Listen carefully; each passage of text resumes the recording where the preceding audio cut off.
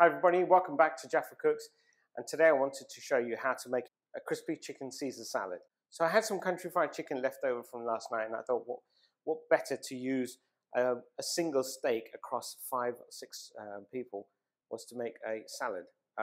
So I thought a country fried chicken left over with a Caesar salad combination would be great as a starter or even as a single main course.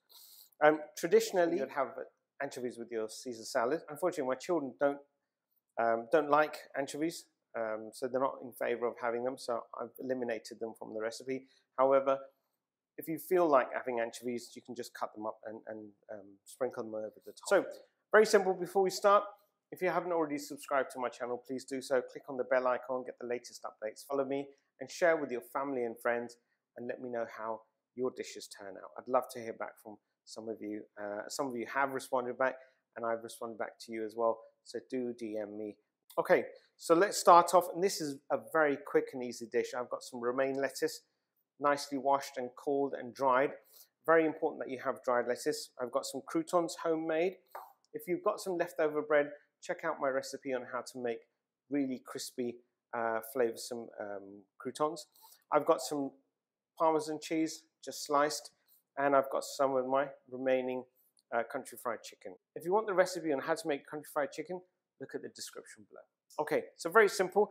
I'm going to take my country fried chicken. It's nice and cool. You don't want hot country fried chicken with cold lettuce. So I'm just going to simply cut this up. All right, so I've sliced my country fried chicken, and I'm just going to take some of my croutons, and I'm just going to pop them in. I'm just going to mix that in. Set that on a plate, and you can actually place your anchovies on top, or you could dice them up, or you can just do simply what I'm doing. A couple of shavings of parmesan, and that's about it.